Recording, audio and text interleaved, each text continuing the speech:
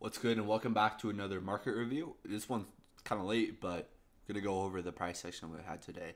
And today we just ended up selling off again today. And I'm not gonna lie, I was not really anticipating this, so most of this is in hindsight. Therefore, I'm a hindsight demon, and that's okay because I think if you really want to learn, you gotta look at these moves in hindsight. So there's nothing to be afraid of. There's nothing to be worried about if you didn't see these things happen live. But basically, overnight, what do? We end up generating liquidity overnight, and then originally we end up respecting this new day opening gap. This yellow one is the current new day opening gap, and this is on ES, by the way. Then we end up coming up, taking buy side with an SMT, taking this buy side level right here. Notice how we don't take this high here, but we're rebalancing to this inefficiency right here. This is a 15-minute inefficiency. As you can see, we end up taking buy side, SMT. Smart money accumulates shorts above midnight opening price. As you can see, then we end up displacing through a new day opening gap, having a market structure shift on the 5-minute. We end up using this old low, which is a breaker, and this new day opening gap, and this fair value gap as resistance here, as true resistance. And we end up coming down and then selling off to the drawn liquidity here. This is old lows, and then this is old lows as well. And notice these lows fall right above sell side liquidity pool. Then we come up right here, breaker, perfectly. New day opening gap, perfectly. This is the current new day opening gap as well. And then we end up coming down. And then here we have a run here, lunch hour retracement up into 15-minute sell side imbalance. And then this is an old new week opening gap right here. I believe this is the previous. Yes, this is previous week. And then we end up falling short of a sell side, or this is a fair value gap that we failed to close. So we got very close to closing that. We end up having standard deviation projection that ends up being -4, and then at the end of the day macro, we end up closing off that low back within that range, taking buy stops, then rebalancing to this inefficiency right there. So this was kind of the action that we had. We had a New York reversal. And for me, I got a little bit discombobulated. I'm not going to lie. And that's okay. That's okay. This is where we learn. These are days when I can sit back and say, hey, I, as a trader, made a simple mistake. This is a simple shortcoming in my career. This is not the end of my career, but this is something that I'm able to learn from. And I'm so glad that I'm able to learn from this experience.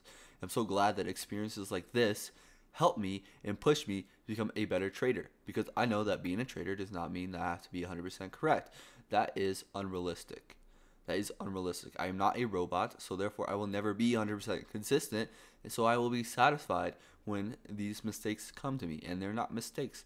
They're just short-term setbacks to a long-term success and a long-term growth.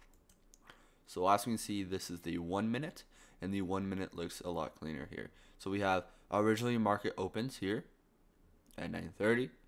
We end up pushing up, taking buy side here, coming back down to this low right here. And I would say this is where patience comes into play.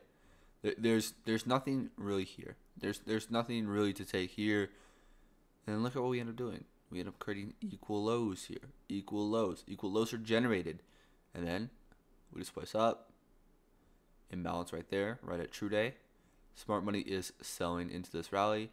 They're selling, and then we take buy side here. After we've taken that other buy side liquidity pool, then this is where the SMT forms. We end up taking another pool buy side. So we now have taken 1, 2, 3 pools of buy side liquidity, and we have an SMT. The market has no reason to head higher. It's more favorable to see lower prices. We've taken 3 pools of buy side liquidity within an imbalance here that we just now fully filled here. This is a 15-minute fair value gap. Then we have a shift in market structure after taking buy side. Where do we return to? Imbalance right there. 2022 model. And look at the speed here. Look at the speed. But then we engineer lows right above sell side. Look at this. We have a glitch in the matrix. We have a volume imbalance right here, paired with new day opening gap, paired with this imbalance, paired with this breaker. And look here, we get a fair value gap into that level. And then we get a fair value gap out of that level. Then we have a imbalance right there that gets respected along with this inversion. Market structure shift, fair value gap. This is another 2022 model. Buy side taken, shift to market structure, fair value gap. Boom, we end up expanding to sell side right there. So two kind of nice models on ES. And we do want to study NQ. And if we look at NQ, this is the opening range gap. So we originally opened right here. Then we reprice fastly. Sorry, that's not the right word. But we reprice fast to this new day opening gap. So, or this opening range gap. So originally we open up, and we are in a discount market. Yeah, we opened above where we were yesterday. So therefore, we would be in a premium. My bad. Yeah. I don't know. I'm confusing myself. But then we reprice lower, showing that we want to probably head to a further discount into that range. And then SMT forms, showing smart money accumulation above midnight open. We're respecting consequent encroachment of a 15-minute imbalance. And also note that this fair value gap here, which I'm going to do some more studying on this, but this is when we respect an imbalance from regular trading hours. But it's also there on electronic trading hours. And also I'm going to show here, here's another 2022 model. Here, yes, we don't end up hitting terminus. Yes, we don't end up hitting buy side. But here, what is this? Sell side taken, shift to market structure, fair value gap right there. Below true day. This doesn't end up hitting this high, but 40 points is offered. Take profits, partials could be taken. We have an imbalance right there. And then we form SMT here, and as we know, we end up breaking down there. And here are the 1 minute annotations on NQ. Kind of the same thing. They both put in a low right here, and also there was an SMT here. There's an SMT that I want to point out that I forgot to mention. So there was SMT there. So here we come up. This is consequent encroachment of a 15-minute imbalance. We end up forming SMT here, showing smart money accumulation.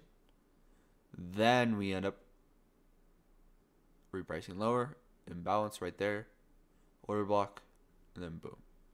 Then we come back up. What do we have? Imbalance here, breaker, new day opening gap. This is the current new day opening gap as well. And then we end up distributing lower. And here is the lunch hour. And what does lunch hour normally do? Lunch hour normally runs on stops, runs on profitable stops. What have we done? Shorts are profitable right now.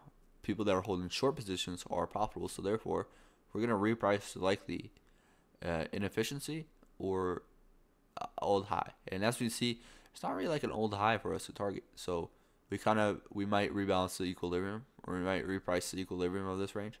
So I think that's where we headed. I never mapped that out in my annotations.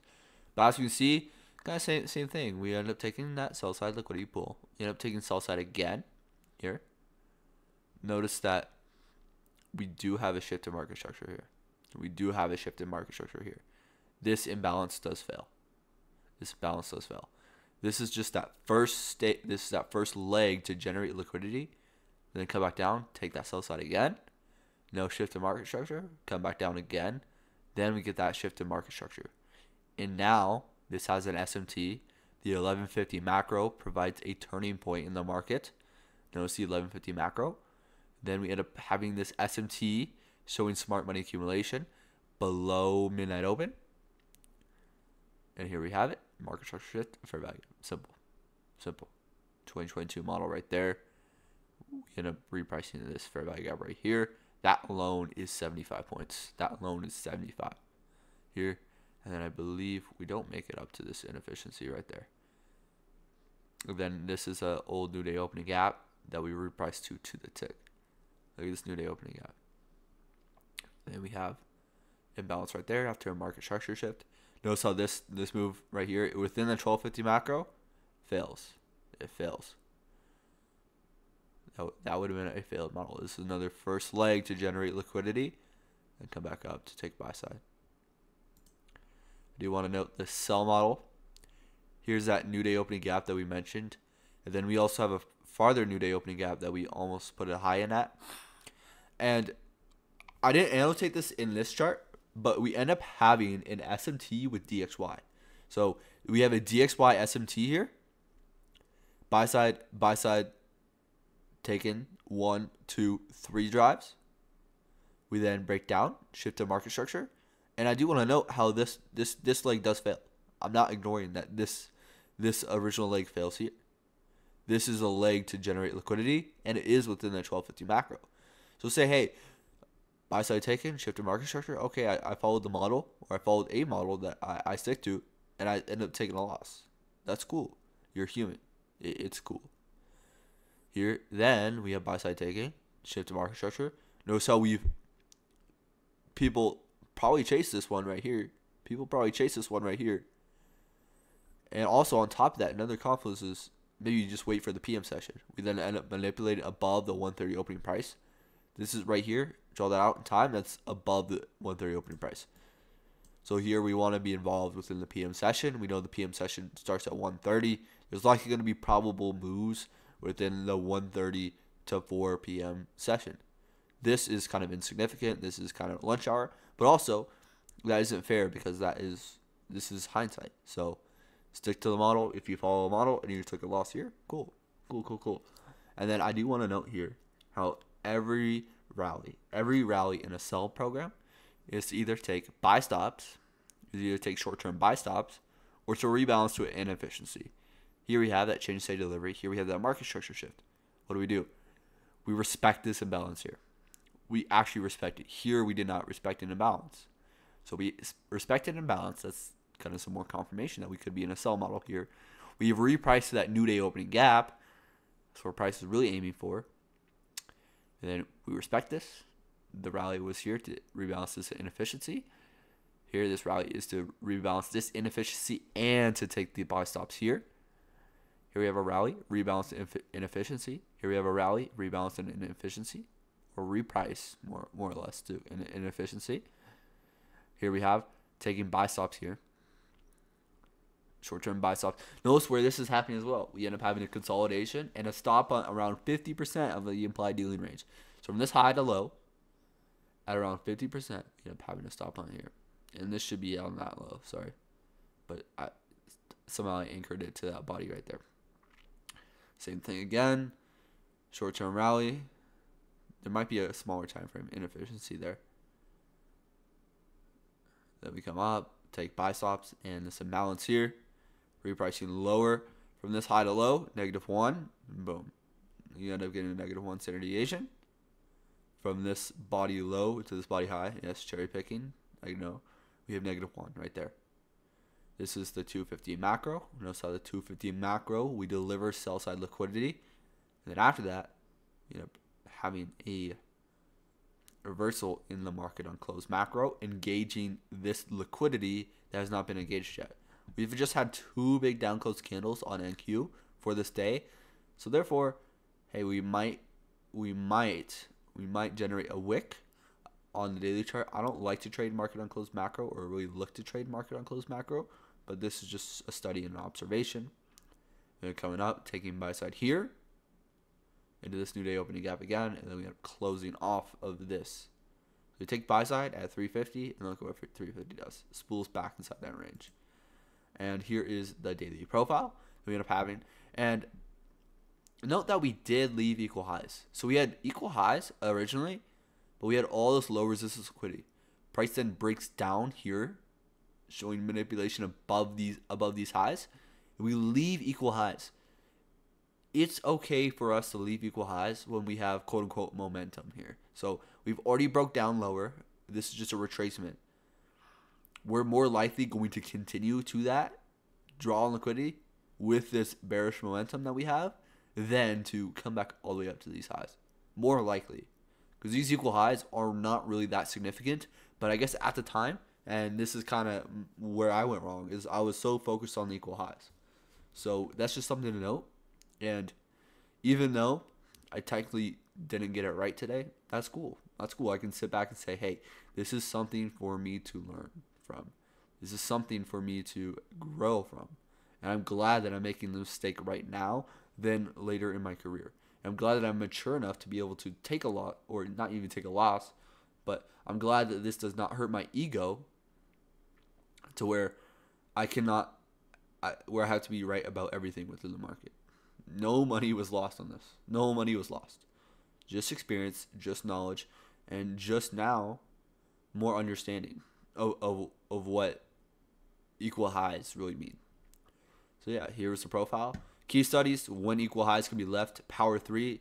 I also want to add one thing that I didn't put in there is when 2022 models fail, and that's what I wanted to add. So yeah, that was the market review today. Hopefully you all have a good one, and I will see you guys in the next one.